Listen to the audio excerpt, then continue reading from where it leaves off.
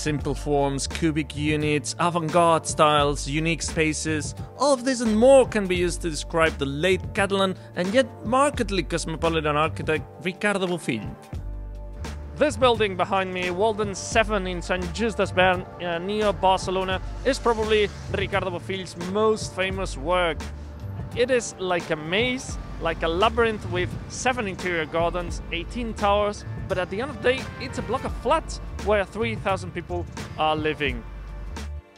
Bofill was forward-thinking, and not only in terms of his architecture and his workshop's multidisciplinary philosophy, but also in terms of his politics, which got him in trouble with Spain's Francoist regime.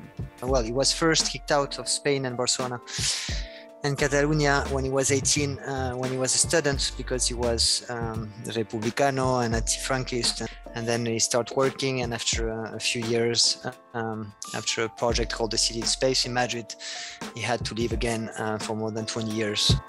Thankfully, Bofill was able to return and to continue to leave his mark on Barcelona. But he was part of the transformation of the 92, and also he brought to Barcelona the idea of opening the Diagonal to the sea. Ricardo Bofill was also the mastermind behind Barcelona's emblematic W Hotel, or Hotel Vela, and Catalonia's National Theatre. He's also known for the surreal Red Wall apartment complex in Calp, farther south on the Mediterranean coast, while abroad he created, for example, the Antigone neighborhood of Montpellier.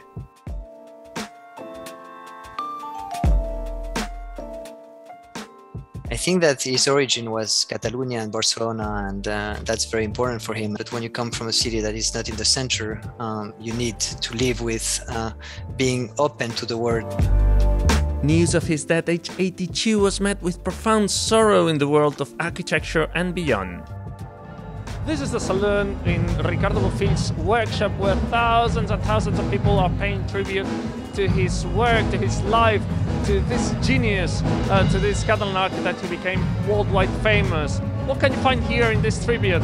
Well, models of some of his works, such as Walden building here next door in St. Just Desvern, but also pictures of him, his family, his work, and especially of him in Africa, in the Sahara Desert, where he used to find inspiration and also happiness. Ricardo Bofill, an eternal nomad, will be remembered for his unmatched talent, creativity and innovation.